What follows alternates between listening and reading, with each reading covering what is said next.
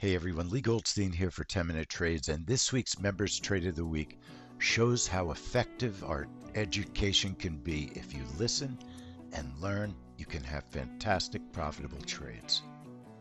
Every week for our members, we send out the weekly schedule, and Thursday morning at 2:30 Eastern Time, you notice there was a Swiss CPI event that we told our members to watch. When we say watch, that means it has the potential to be a good trade. It might have been a trade we used to look at, or it might be something brand new we've never looked at.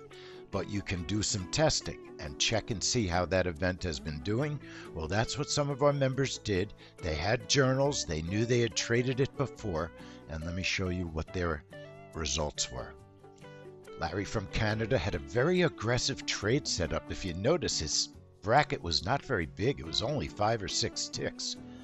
And then when he got entered in, his stop wasn't very big also, but the trade was over really quickly. He made over $700 on the trade. The Swiss franc is the instrument that he traded, and that was our members trade of the week. Watch it again because it's very fast. You'll see the candle's going to burst down and it's going to hit his targets right away.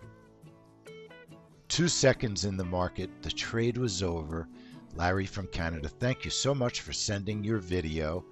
That is our members trade of the week. So please practice, do some back testing, learn from the information that we give you, and you could be next time's members trade of the week.